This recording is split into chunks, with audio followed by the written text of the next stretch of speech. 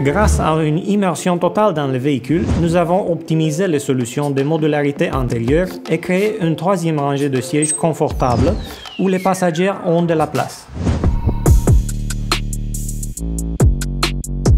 Je suis Younout, j'ai 33 ans et je suis responsable de l'ergonomie produit au Centre Technique de Titu. CAVE stands for CAVE Automatic Virtual Environment.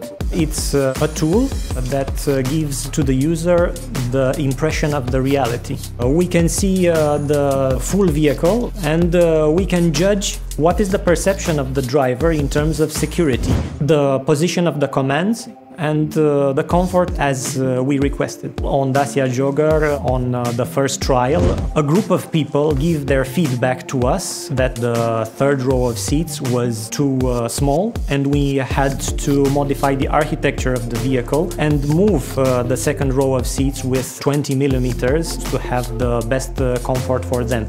CAVE helped us to do this.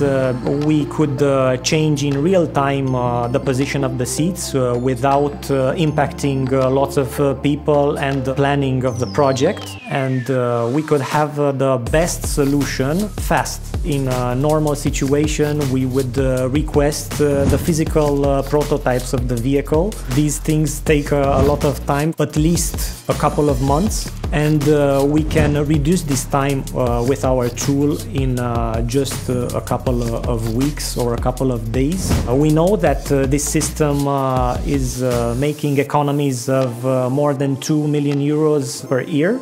So with CAVE, we save money and time. This technology can fit into Dacia brand DNA because we can fulfill our clients' exigence and offer them the best product in terms of quality and price.